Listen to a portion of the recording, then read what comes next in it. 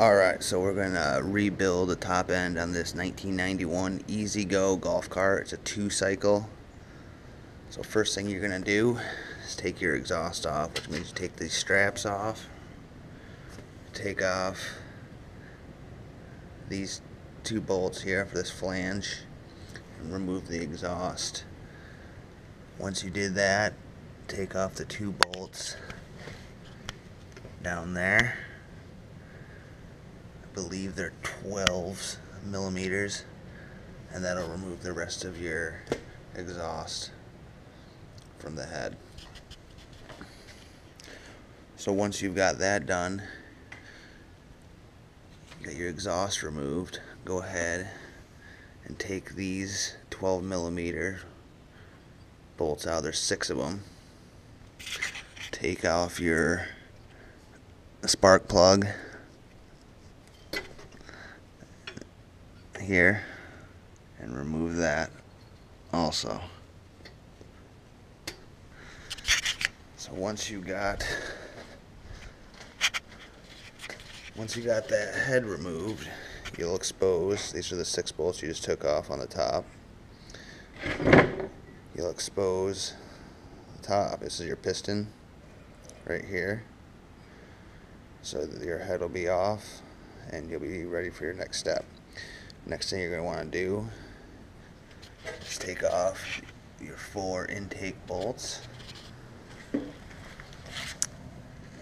you can see in there, it takes off your intake that goes to your carburetor. Take that off the cylinder. It'll look like that once it's off. Inside here is your reed valves. So once you've gotten that done, you got your intake removed, exhaust, your head's removed. You're then going to need to take off, which is tight.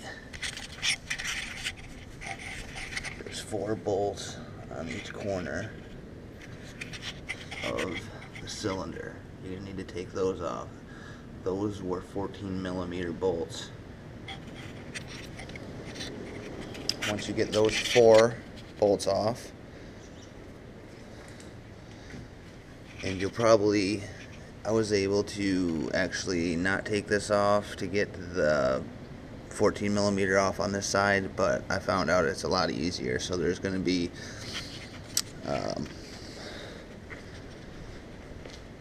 there's going to be 4 bolts. You see 1 there, 1 at the bottom, and there's going to be 1 over here that wire's hooked to right there, and then 1 at the bottom. You take those 4 out, and you can pop your cover to their blower fan, coolant fan. You can pop it back enough to get to those 2 tight bolts in there. Once you have all 4 corner bolts removed, you will then just simply pull your cylinder head off the piston, and what you'll be left with is your piston, and then your rod will be coming out. I'm just using this as a rod. I've already done the job, obviously. It's too hard to record, so you'll be left with your rod, basically. It won't be coming out of the head, but it'll be coming out of the bottom, just like that, with that your piston is connected to with the pin. Just like that. So once you're to that point, you just got your rod and your piston on each side of the pin. You're going to have one of these. You have to get one of these. You're going to have to get a snap ring tool and remove this on both sides. There's 1 on each side, on each one of these holes in the grooves. So once you get those 2 off, find what I had to do is I found a socket that fit through this hole perfectly. I put something against the rod to make it so it wouldn't flex too much side to side, and I had to pound with a hammer in that socket, pound out the pin. Once you do that, you can remove the piston from your rod. Once you have that off, you're now ready to start reassembling. So your first thing you're going to do is, what I like to do is I actually install the rings on it first. And to do that, you find, it's kind of hard to tell because this piston's shot, but there's little pin marks on one here, and there's one on the top right there, and you find the opening of your ring. You start it in right there, and you kind of have to work it around. Do not flex your rings too much or you'll snap them. They're brittle, so you got to start it there, and you just finally work it around all the way around until it comes down and snaps in. Then you find your mark for the top and do the same. So once you got that done, install on one side, install one of your snap rings.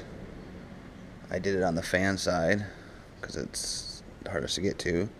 Once you do that,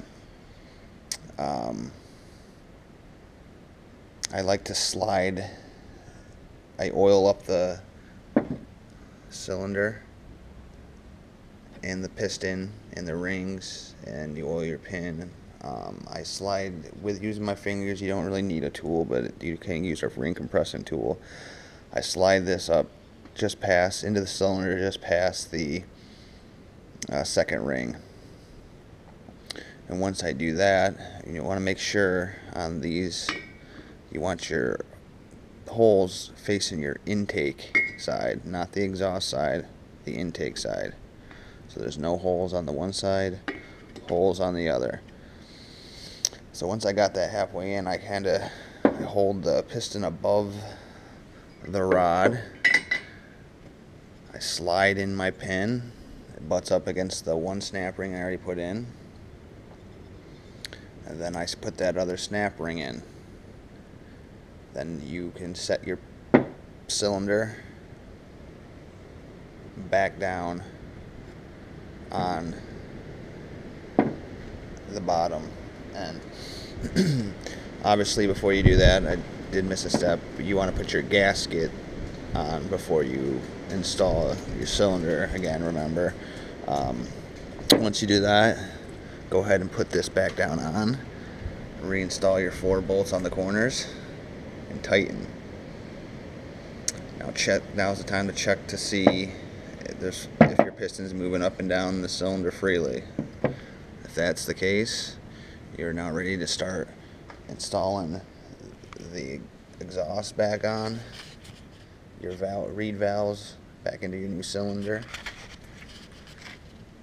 and then reinstall the intake, torque down to specs, reinstall your head with the 6 bolts you took out, reinstall your spark plug, and you're ready to test it and see if it's worked. Now you can see on this piston, I have not only where the rings flush on it, you can see the grooves everywhere on this piston, especially this is a deep one. Deep grooving. The rings were completely shot.